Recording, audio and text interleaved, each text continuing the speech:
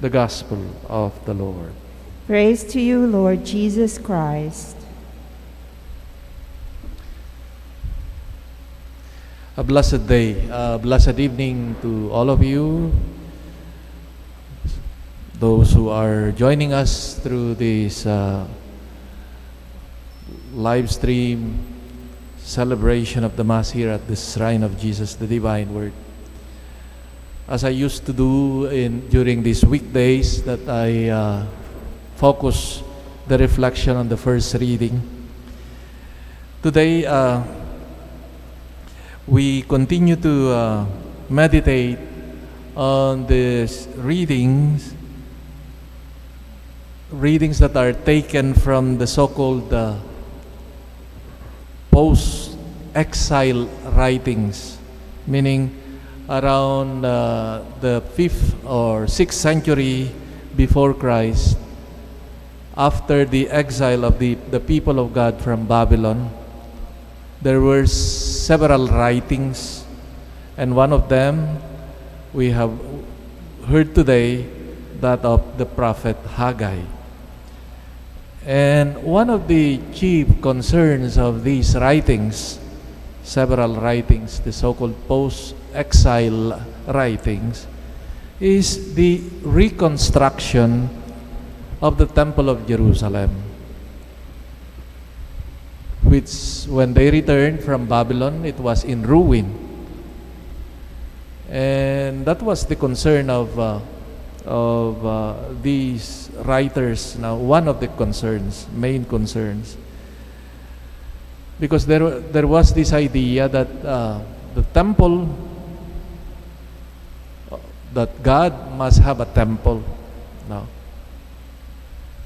And in today's reading, the Hebrew people started to reconstruct that Temple of Jerusalem after their Babylonian exile.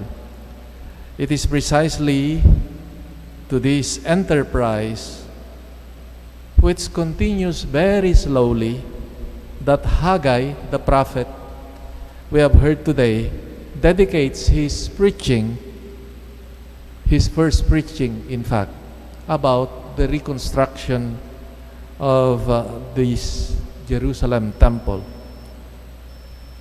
The prophet Haggai, in a fairly simple words, plain words, lashes out against the lack of passion or inertia of the leaders of the community in this rebuilding. No? It passed already, according to the first reading, 2 years after their arrival, and they were moving so slowly. No? So the prophet Haggai preached against them, their stinginess of these returnees. They were not very generous, and they were not very committed in the reconstruction of the temple, which, according to historians, would be completed only after 5 years. That's why we hear the preaching of Haggai today a bit harsh in his words against this lack of commitment of the people in the reconstruction of the temple.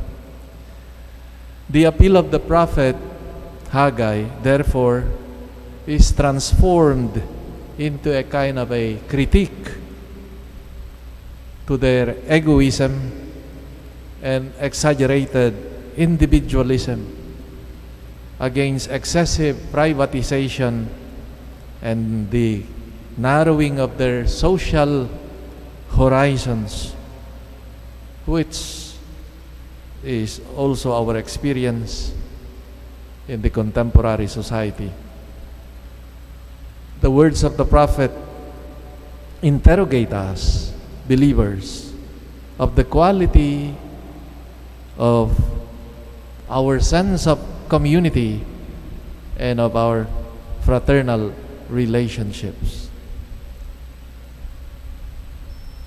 What can we learn from this on the concern of the prophet for the reconstruction of the temple? Does God really need a temple? As a young religious priest preparing for the missions, I remember that we were reminded very often by our formators in that missionary work is not primarily about building constructions, but they insisted on the formation of a vibrant Christian communities. The thinking is that even if you have beautiful buildings, churches, but if you have a lousy community, if you do not have committed Christians, what's that for? No. So the emphasis they had brainwashed us. No, going to mission, it is not your task. They said no, to be builders of physical temples or churches. Primarily, our mission is to form communities, vibrant communities. But my experience too, in working in the missions, particularly in Argentina, that although this is not, the construction is not the main concern, but as I observed that as a community, Christian community grows and matures, and as the people see their material needs, for example, of the community for a church, a chapel, and this community start to form and build their own. And I observed that when a community that is formed well, it's easier to launch projects such as construction, physical construction for their needs. In fact, I saw that such projects strengthen the members of the community in their relationship with each other, and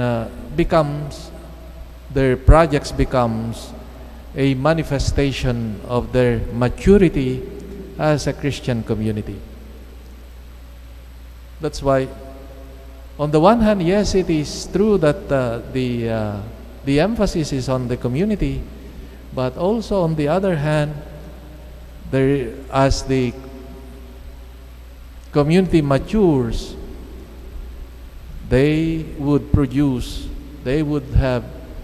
see their need for such beautiful temples, churches, as a testimony also of their unity and of their mature faith. Does God really need a temple, a house in our midst? Strictly speaking, God, being a spirit, I think doesn't need a temple. The whole creation is His. But we limited creatures are the ones in need, I think, of particular places, particular times as markers and reminders of our need to encounter God.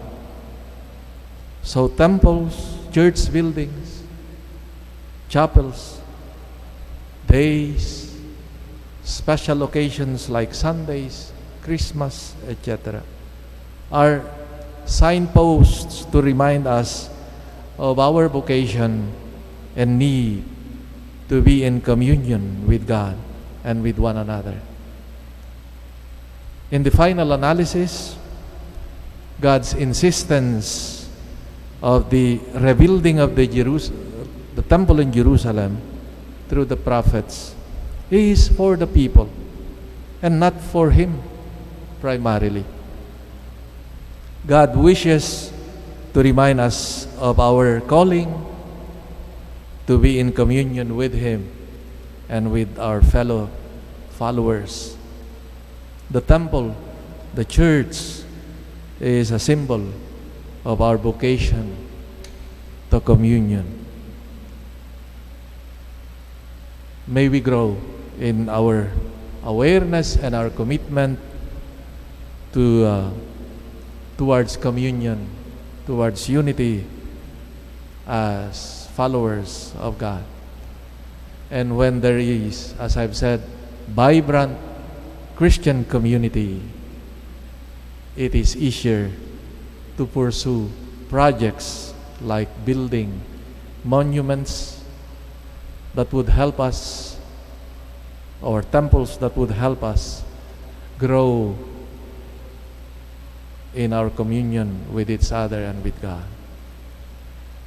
May the Lord, who has called us as His children, grow in our desire towards communion with Him and towards our communion with each other.